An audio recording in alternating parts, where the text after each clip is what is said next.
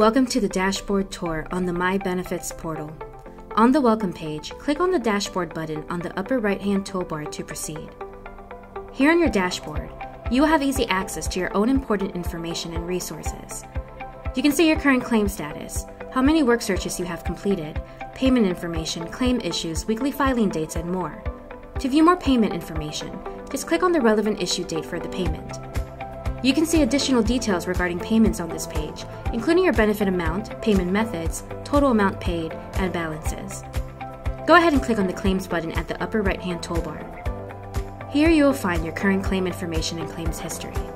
If you go back to the toolbar and click on Confirmation History, you'll be able to see confirmation numbers for all weekly claim filings.